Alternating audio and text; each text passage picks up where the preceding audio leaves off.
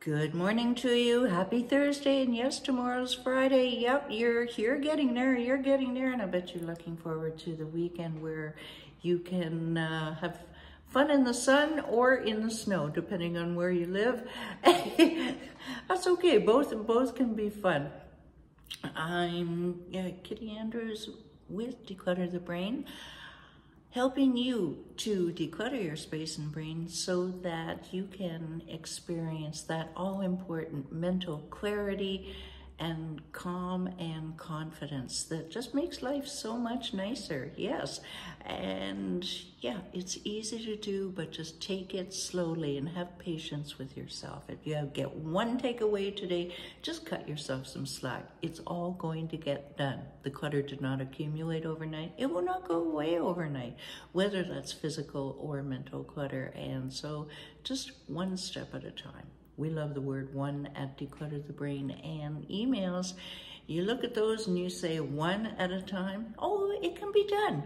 Trust me on this, because you can only read one email at a time. Now, Monday I suggested turfing the obvious garbage, which is a basic tenet in any decluttering program, is turf the obvious garbage. Could be LinkedIn is telling you, yeah, your video's uploaded. Oh, good. I just clicked the button half an hour ago. I didn't need that visual clutter. So out it goes.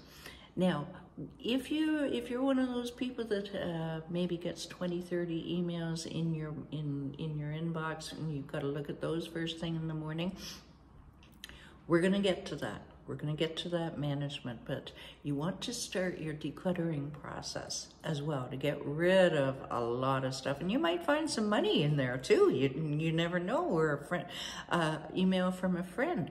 So what you want to do is schedule some time. Now, whether that's 5 minutes a day, to go through some of them, a chunk of time on Sunday, no, on a weekend morning.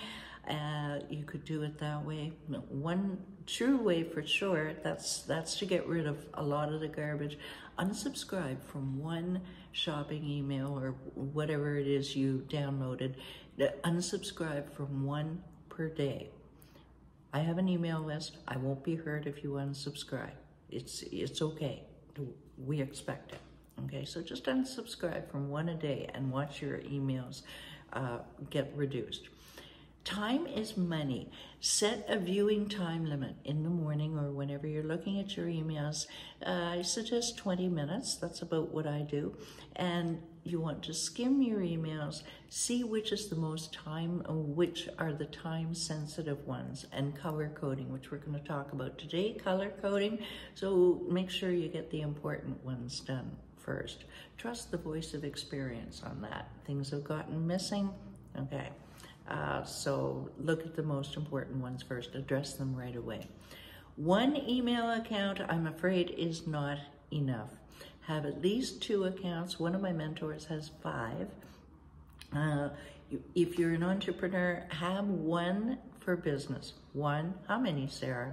1, Michael, Susie, Heidi, Susan.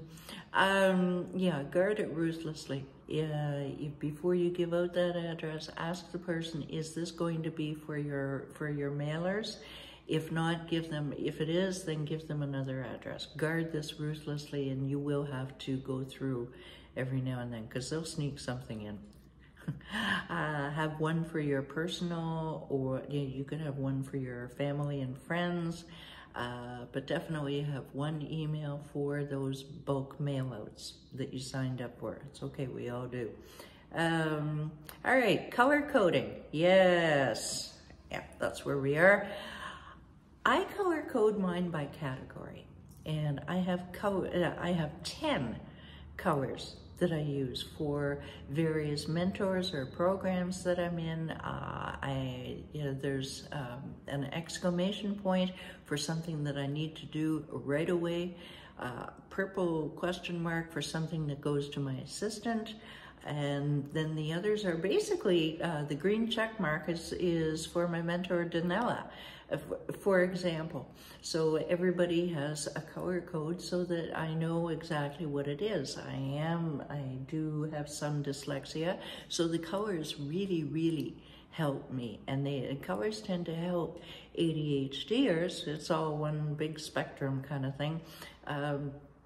So just it helps me. Now you may have another way that helps you, and I encourage you to direct message me and let me know what your method is. And you may want to use those forwarding arrows as well. My eyes do not see the forwarding arrow. They only see colors. Whatever works for you, but color coding is certainly a good way to go to prioritize your emails. Until tomorrow when we talk about be done with it.